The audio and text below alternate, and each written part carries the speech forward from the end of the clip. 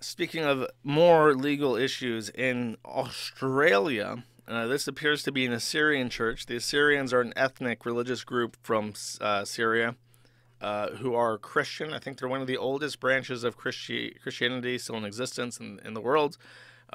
Unfortunately for them, they are surrounded by Arab rape apes, and so they have been persecuted, tortured, kidnapped, just maligned constantly for centuries.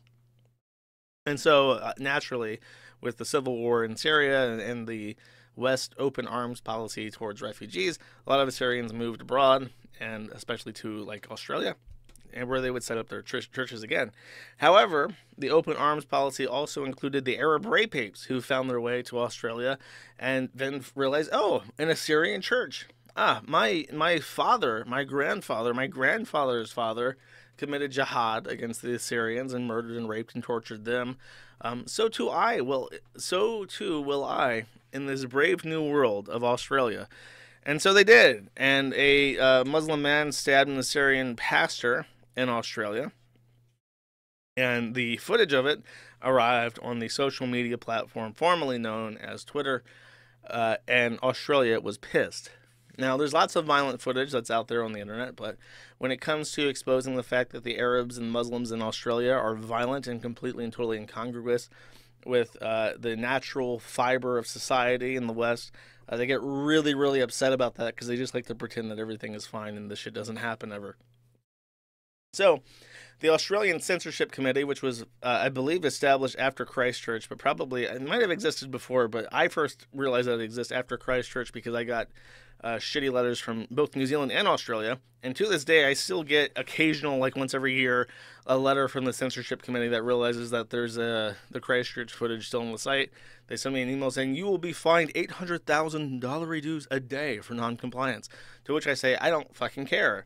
And then they email me again in a year, threatening me with $800,000 a day fines. However, X is much bigger than the Kiwi Farms, and it has much more ability to pay out, and it's attached to Elon Musk, who everyone hates right now. So, when they received this legal order to censor this content, X said, okay. And they went ahead and they blocked the footage for Australians. Now, you may not know this, but Australia is actually the center of the entire world. You'd kind of think, oh, it's just like off there in the south and like the Pacific. It's like in one of the most remote regions of the entire planet, just surrounded by like Indonesians and Southeast Asians that nobody cares about. And then like Pacific Islanders that don't even have names, that nobody can even, like, nobody knows anything about any of those fucking islands that are scattered about the Pacific. I think Tuvalu is like a one that people know. It has like a population of like 3,000. And then you have China, which people do actually care about, and is one day going to buy Australia just outright. Just going to give them like a brick of gold or something and be like, okay, we own you now. Anyways, Australia thinks it's the center of the world, and it has said, actually, when we say you have to block this footage, we don't just mean in Australia, we don't just mean in Asia Pacific, we mean in the entire world. Elon Musk says, no, I'm not going to do that, and we're going to challenge it in the court. I think that this is... sorry, it's called the E-Safety Commission, not the Censorship Committee. Elon promised that he would fight it in the courtroom of Australia to try and... Oh, this is what I wanted. Oh, no, actually, okay, so yeah, I did want to say that X was about to fight it, and then I wanted to play this video.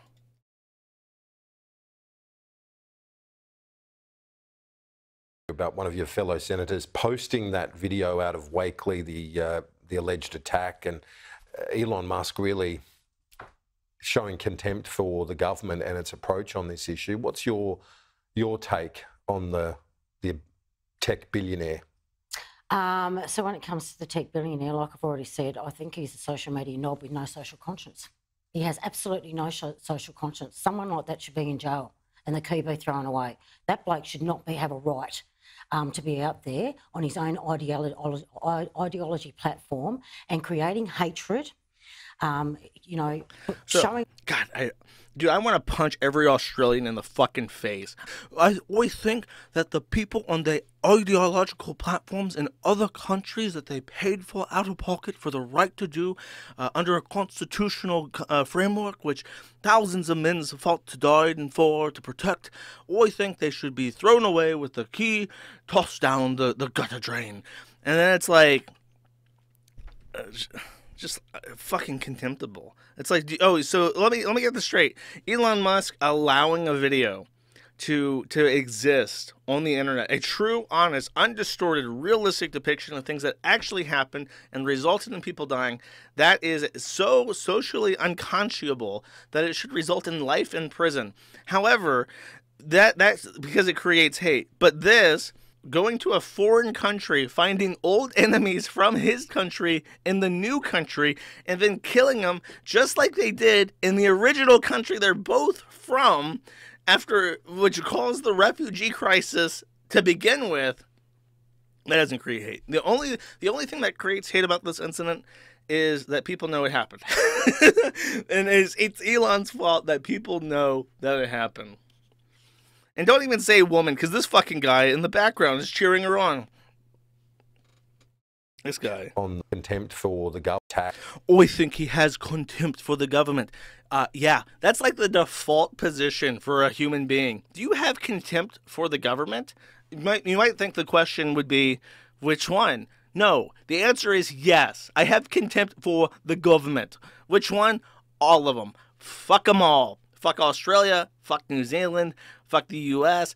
Fuck them all. They're all terrible. Like, I think that it's scary. It's like, that bloke over there, he ain't got no contempt for the government. He pays his taxes and he's happy with it. What the fuck? I think something's wrong with him. They should lock him up and throw away the key. He has no right to be happy with his government. What the? That's a dangerous person right there. I want to hear what else she has to say. I think he's a social media knob with no social conscience. He has absolutely She no practiced that too. She's so proud of that. He's a social media knob with no social conscience. What the fuck does that even mean? What does that mean? I have no social conscience? Maybe, no, it couldn't be that he weighed the outcomes of two different things and said, I like this idea better. No, he has no conscience. He just does whatever. Social conscience. Someone like that should be in jail and the key be thrown away. That bloke should not have a right to be out there on his own ideology platform and creating hatred, showing all this stuff out there to our kids and doing all the rest. I'm very interested to watch what the US is going to do with TikTok and how far that they can do. Oh, dude, she's salivating. She's salivating. Well, we haven't been able to do what we want to do in the US because they have the Constitution. But with the TikTok ban, doors might swing wide. Maybe we can get X-Band too. We can get X-Band. We can do whatever we want. They know that as soon as the U.S. goes down, that's it. There's no more like, oh, you're just this evil country, the U.S., with all of its evil hate speech on the internet. They know once the U.S. is gone and the Constitution doesn't apply to like the internet shit anymore, it's fucking over for everybody.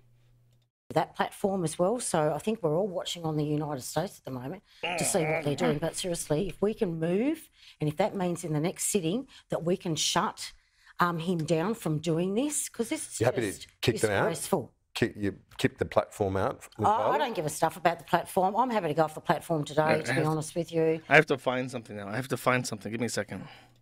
Whenever I think about how important it is for the U.S. to not become cringe and gay, I'm reminded of this song. And I'm hoping that I can find the transcript really, really fast.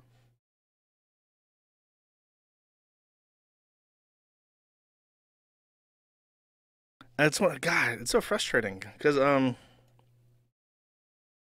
it's one of the lyrics in Cult of Personality by The Living Colour, where it's like, whatever America hopes to come to pass in the world must first come to pass in the heart of America. And it doesn't show up in the transcript for whatever reason. It's one of my favorite quotes, and it's still very true. If the U.S. allows itself to become cringe and gay, then it's fucking over. It's over for everybody. All the Australians who just imagine how bad it would be if people couldn't, like people in Australia and Europe just couldn't host their sites in the U.S. And by the way, I think it's the Department of Commerce that's wanting to add know your customer regulations in the U.S. for VPSs and stuff. So if you want to buy like a provision server in the U.S. to run a website on, they're trying to make it so that the hosting company has to keep a record of who it is. Like right now, you can go to various hosting companies in the United States, pay Monero for a VPS, get a VPS allocation with zero identifying information. They don't even need an email address for some of these platforms. And then you can host whatever the fuck you want, and unless it causes problems that get like DMCA or a court order, then nobody will know who's hosting that site if you're connecting through Tor and stuff. So they're trying to litigate that in the U.S. The Department of Commerce trying to regulate that so that to buy a VPS in the U.S., you have to like dox yourself to the company, and they have to keep a record of it for however long the service is operating, so that if you're an Australian trying to do things the Australian government doesn't want you to do, that they wouldn't appreciate very much, they might have contempt for, they can then ask the United States to tell them who the Australian bloke is running a website in the United States, so that they in the Australia can prosecute them and lock them up and throw away the key. That's what's happening. That also needs to be fought like as vigorously as possible, but nobody's even talking about that because they don't understand the implications. So yeah, there's that. Thank you for watching this clip by Colonel J. This is the King of Pole here. Remember to like and subscribe. Juice!